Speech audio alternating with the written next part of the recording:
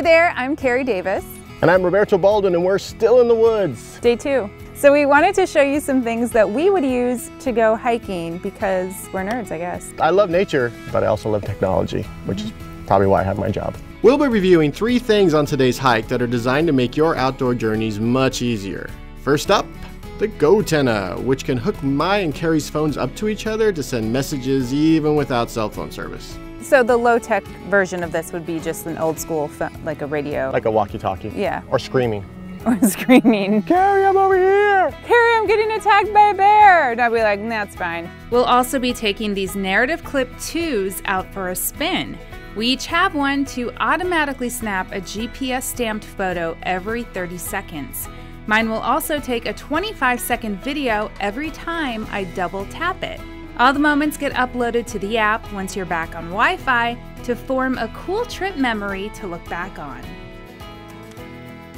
So it'll be like a time lapse of me getting eaten by that bear. I can't wait to see it. Yay, bears!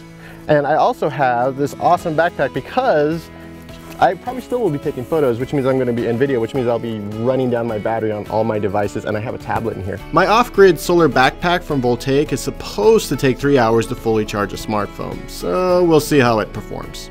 For fun, I'm also giving Robbie a life straw to drink out of, which any doomsday prepper worth their salt knows is supposed to make water from any source safe to drink. So let's get out of here.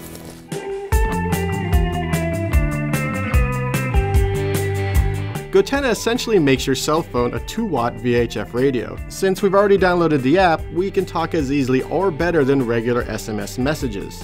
It has a range of 4 miles in the wilderness and 1 mile in urban areas.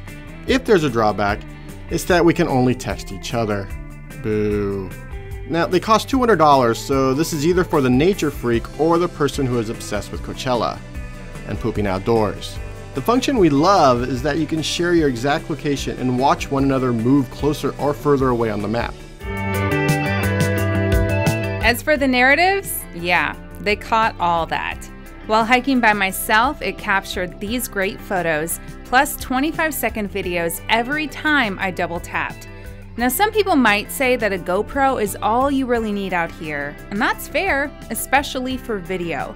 But the Narrative's photo-only option is fun because you don't have to think about it. It captures 8 megapixels and has a 90-degree field of view, though you'd have to be pretty into unscripted moments to buy this.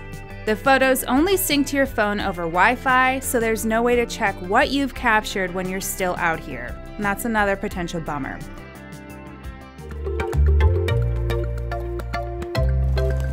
Oh, come on! The LifeStraw personal water filter costs about 20 bucks and is supposed to remove 99.9% of waterborne bacteria, surpassing EPA standards for water filters. Suck it, Robbie! Tastes like water. The off-grid bag captures energy from the sun in its solar panel. Storing it in a 6-watt battery you can use to charge up tablets, phones, cameras, really anything with a USB charging port. The solar portion even detaches so you can stick it on a larger bag if you're doing anything more ambitious than wandering around the woods for a few hours. So this is actually a really good bag for sort of, day trips, day hikes, maybe hike in and out. I wouldn't take this on like a long-term hike, if I was out for 3 or 4 days, because it just doesn't have, the size or the accoutrements that you need. It costs $200 though, so this has to be something you really need.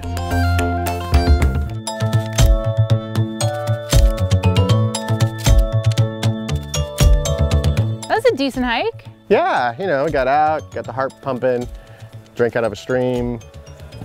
Thanks for being a good sport about that. Maybe in 12 hours I'll be throwing up. We'll see.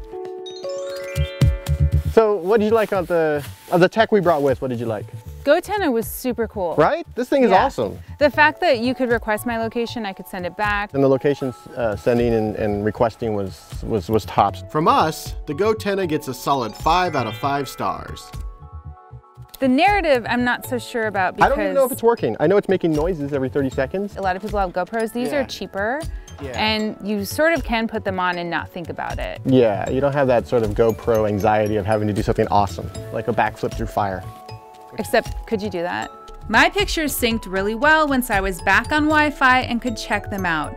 But Robbie accidentally did something wrong in settings to capture no pictures.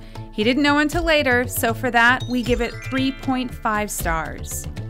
And I also like this backpack. Is your phone charged from having been plugged into that? It's about 40% charged. Overall, this is a great idea. We give it 4 stars. We didn't get lost, we didn't get eaten. I may or may not have gotten dysentery. We'll see you guys another time. Yeah! Later. See you.